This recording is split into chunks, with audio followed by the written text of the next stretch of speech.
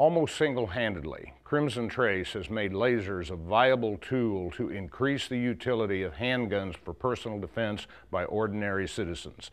The unique aspect of the laser grip is it adds nothing to the gun that's not there already. The mechanism is embedded in the grip. When you take a hold of the gun and grip it naturally, the laser designator comes on. All you have to do is shoot when the dot is on your target. But the laser itself does nothing to illuminate or identify the target. It's merely a dot. So if you have a duty pistol or a carry-concealed pistol that's equipped with a laser grip, like this particular Glock is, you have the dot, but if you want illumination, you need to attach an accessory light. Most are somewhat cumbersome and have separate independent on-off switches you must remember to manipulate. Now from Crimson Trace comes the Lightguard, an integrated light system that works the same as the separate laser system. This is not an integrated laser and light, this is purely a light.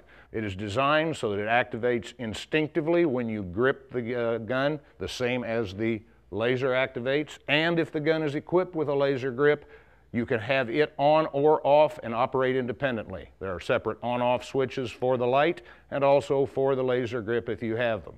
This allows you to perceive that a possible threat may exist, and looking into a dark hallway, you can easily illuminate and identify the threat while keeping your finger off the trigger until you determine the need to shoot.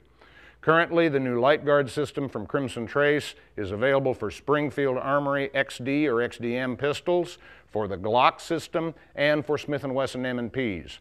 More will follow. Sleek and narrow, good for the holster, adds nothing, instinctive to operate. What's not to like?